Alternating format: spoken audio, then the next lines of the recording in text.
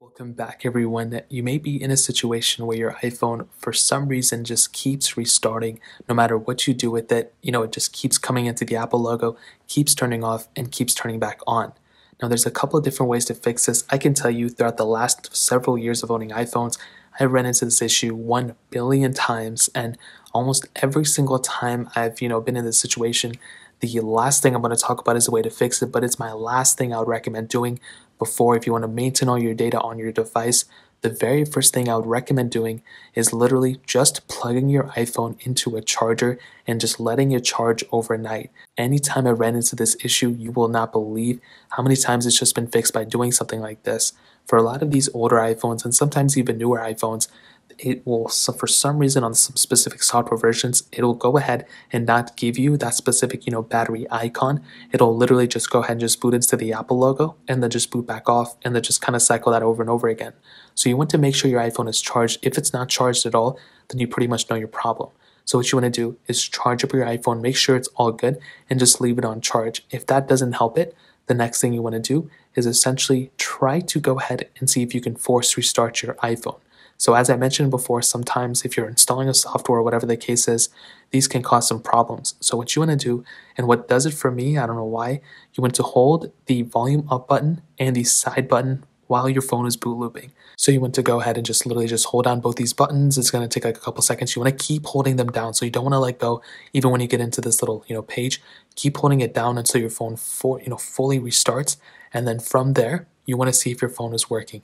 Sometimes this may actually end up fixing it. As I mentioned before, there's no guarantees, but those are things that actually help it out for me, and it may actually help out for you. Now, if you're in a specific situation where none of those things just work, the secondary things, which is the last thing I'm going to hit on, is the thing that may actually end up fixing it for you. And this is the thing that actually helps me out a lot. What you want to do is you essentially want to put your phone in, hard reset mode, aka, reset mode and restore mode.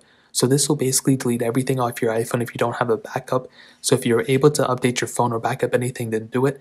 If you're not able to, then this is still a way to access a lot of your stuff. But as I mentioned before, a lot of your apps already have most of your stuff, backed up anyway. So what you want to do is you want to follow the on-screen instructions I have right now for your specific iPhone. Some of them involve like clicking up, clicking down, and then the side button, but follow the instructions I have on your specific screen on your specific device, and you want to follow those through. At that point, you want to plug in your iPhone to the computer, PC, or whatever that has iTunes installed, and you just want to let iTunes discover your phone. Once that happens, they'll pretty much tell you like, oh, we have an iPhone in restore mode, and basically they'll allow you to go ahead and restore your iPhone or reset your iPhone, update it to the latest software, and that should end up fixing the issue. It's going to take like an hour to get all of it set up and to reset up your iPhone. But at the end of it, you should have an iPhone that's fully functional. This is the thing that's helped out for me time and time again.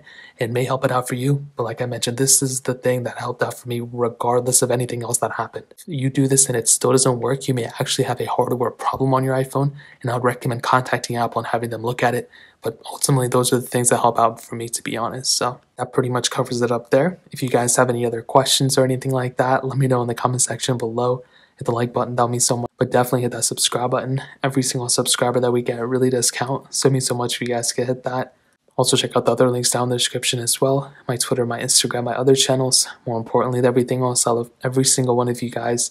Hopefully I'll catch you guys in the next video. Peace out till then.